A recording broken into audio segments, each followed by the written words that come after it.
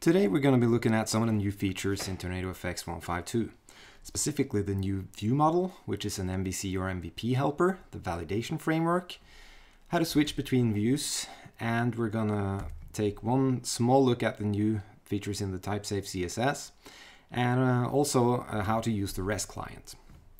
So to demonstrate these features, we're going to create a small application that actually logs into GitHub.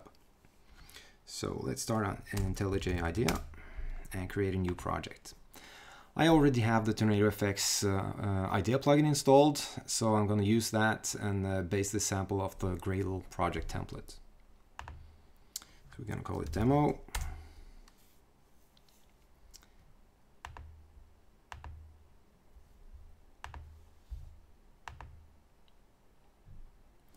And it's one small niggle with this template right now. So after you import, you will get this question. Just click OK and continue.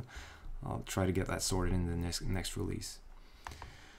All right. So what we have in this template, we have a view called main view, and this we're going to rename to be our login screen. The root of this login screen is going to be a form. And we're gonna set the title to GitHub login. Let's remove this and let's get started. So this form is gonna have a username and a password field and a login button. So we'll start with a field set, and inside there define a field for the username. And this is gonna be a text field. And we're gonna have one field, for the password. And that's going to be a password field. Now we want the labels to be above the inputs, so we're going to change the label position to vertical.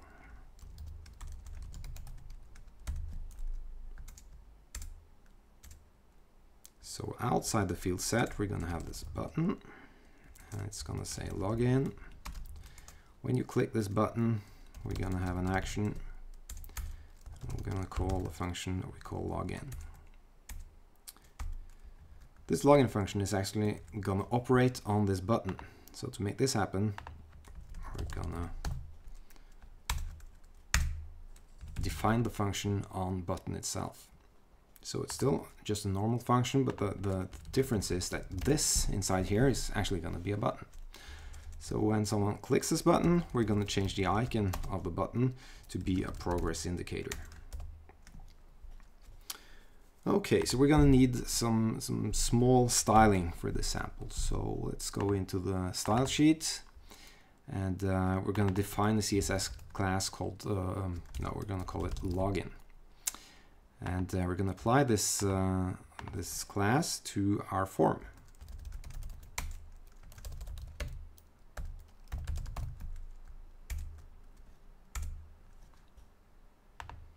We're also going to define one property in the style sheet, and that's going to be the width of the login screen. So we'll call it login width, and that's going to be 300 pixels.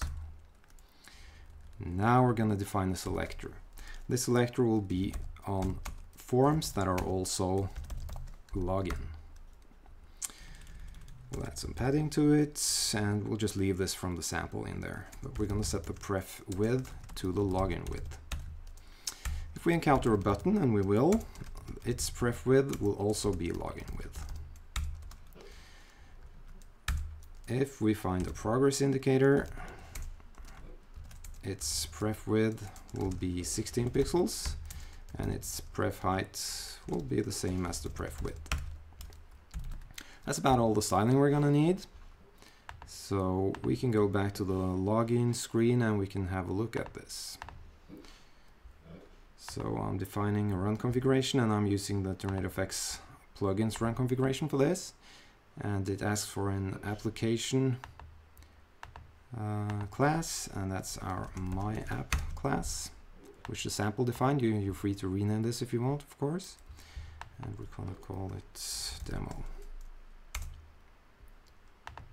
So let's try to run this application now.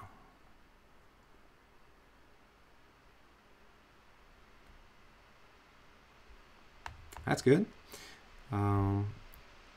the only action we have right now is when you click the button, this progress indicator will pop up. So here it is, and nothing more happens. So to be able to talk to GitHub, we're going to need a model. So I'm going to create a package for models and define a new user model in here. This user is going to have a couple of properties. It's going to be a username property, which is a simple string property, and a password property, the same type. And since we're looking at the view model, we're also going to create a view model for this class, and we're going to call it a user model. It extends view model, and its constructor is going to take a user. So this means that this view model is going to contain a user, and it's going to delegate to some properties we're going to create here now. So let's create a username, which is going to be bound to the user's username property, and then we're going to do the same for password. We'll get back to what this actually does in a minute. So back in our login screen, we're going to define a model, which is a user model, and by default it's going to have an empty user inside it. Now with this model, we can go to our text field, and we can make sure that the property for the username inside the model will be bound to this text field. We're going to do the same for the password field, but this time bound to the password property. We're going to add some very simple validation now, and we're going to use a built-in validation called required.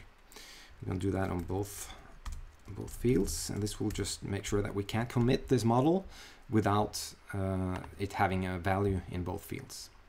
So it's also possible to change the trigger for this validator. As you can see, by default it's on change, so meaning every time the input value changes, this validation will be reevaluated. So we're going to leave that for now, but we're going to override the default message. As you can see, it will just say this field is required.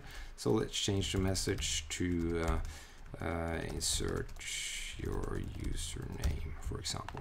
I'm not going to do it for the password field though. Alright, so down in login, we're gonna, after you click the button, we're gonna take this model and we're gonna commit it. And what that's gonna do is gonna take the values from these two fields, and it's gonna push them into the properties of the user object that's inside this model.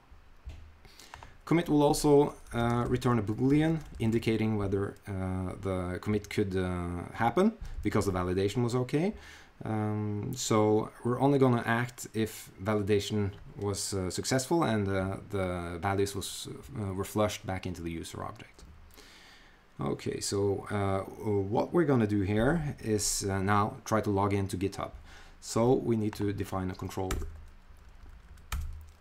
Create a package for controllers, and we're going to create a GitHub controller. This will extend controller. And we're going to use the REST client. So we'll create a property called API, which is of type REST, and we're going to inject this. And we're going to set the default or the base URI rather for this API instance. It's going to be api.github.com. So we know we're going to need a login function of some kind, so let's define that. It's going to take a user, and it's going to return a boolean if the login was successful. So to do that, we're going to take this API and do a GET request against the user path. So this will be API github.com/user. But before we can make the request, we have to set up basic authentication with the username and password that we got passed from this user object. So that's done like this: username property and password property value. Now we can do the GET requests, and we're not going to use the data we get, so we're just going to consume the response so that the connection closes, and we're going to check if it was a success. So this OK function, it actually just checks if the status code of the response was 200. So let's return that. And this is actually a basic login function now. So back in our login screen, we must first inject the GitHub controller.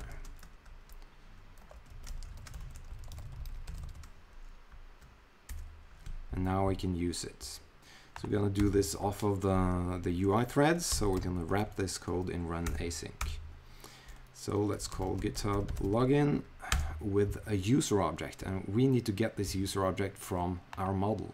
As you know, the user object now wraps, or the user model wraps the user object. After we run commit, the values from here will be flushed into this user object. So we can extract this user object again from the model and pass to the GitHub login function. So the login returns a boolean, we know that, and with this boolean we'd like to operate on the UI thread again. And instead of it, we're going to call this success. So that's the boolean we get back from the login call. So now we're back on the UI thread, so we can do something with it. What we're going to do is simply, if it's a success, we're going to change screen to some protected screen. So first we, of course, need to create the screen. Let's see, we're creating a new view. It's going to be called protected view. And root node is going to be a stack pane, this one. Okay. And we're going to do it really easy. We're just going to add a label inside the stack pane. And right, you are logged in. You don't need an init block for this. So let's replace this view with the protected view. And we also want a transition when this happens. And there are some transitions defined, but you can easily define your own transitions as well. So you can see transition is just a function that takes two UI components and does something with them. And the contract is that you have to make the first one disappear, and it has to be replaced with the second one. So there are some built-in view transitions, and we're going to use the slide in transition for this. But we're only going to do this if it was a success. So if success, we'll do this. If not, we're going to show a warning. This is probably too simplistic for a real application, but for this demo it's okay. So login failed, check your credentials. So now I think we have all we need. Let's try to run it.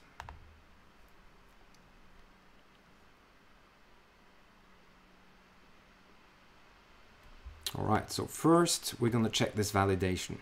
Remember, we set a specific message for the required validator of the username field. So let's just try to log in. And what login does, it will call model commit. And commit will also run all the validators that are set.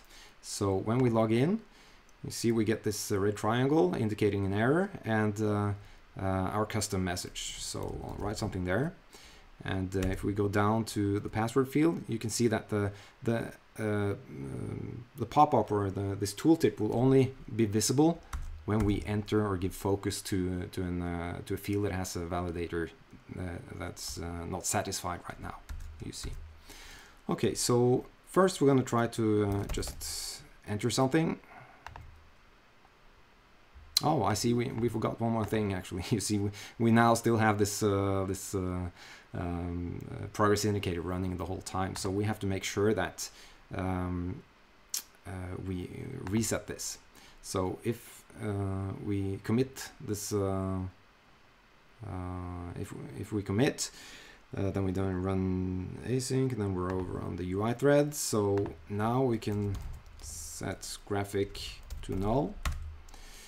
If actually we can move this this into here, because it's not going to take time to commit anyway. So only if we commit, we will set the graphic to a progress indicator, and then on the UI thread we're gonna remove it again, no matter the result. Oh, and we need an else here, of course. Okay, let's try again.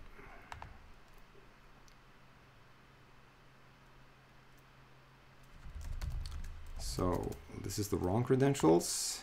We have the progress indicator and we got the login fail message. Now let's try with the correct credentials. And as you can see, the new view slides in. Right now there is no message up here. There's no title in this message or in this window. And that's because we didn't define a title for the protected view. So if we go to protected view, in the init block, we're going to set the title to logged in, for example. And this is to show you that the title of the view will also be swapped when you run the replace view function. The replace with function, sorry. So let's try again. And you can see now that the title is GitHub login. And after we log in, it changes to logged in. That's it.